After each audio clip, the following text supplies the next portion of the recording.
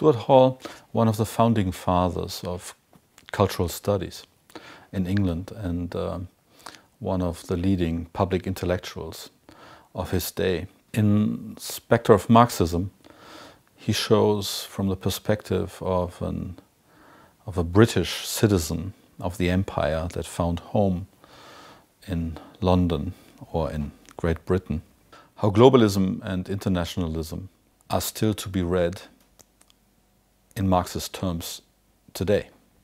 And just like Malcolm X, just like the Black Panthers, Stuart Hall reclaims possibilities to discuss identity in the 21st century. I came across Stuart because, again, he was an eminent figure in the preparation of Documenta 11. He helped us plan and prepare two of the so-called platforms. The first one that started in Vienna in collaboration with the Academy of Fine Arts was called Democracy Unrealized. And that took place in the year 2000. Now, if you look at the politics of today, Brexit as one example, Democracy Unrealized seems to be more relevant than ever before.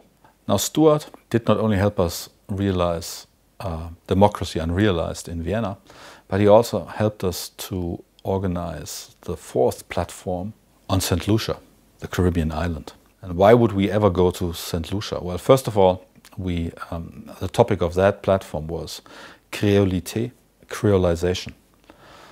And obviously the Nobel laureate Derek Walcott is from St. Lucia and he lived there part-time.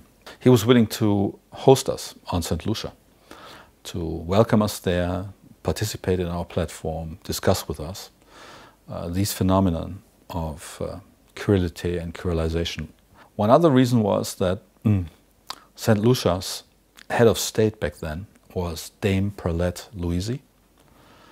And she was not only a head of state, but also a linguist, and had developed a grammar and a dictionary of Creole language for St. Lucia. The only grammar and dictionary for Creole language anywhere in the world.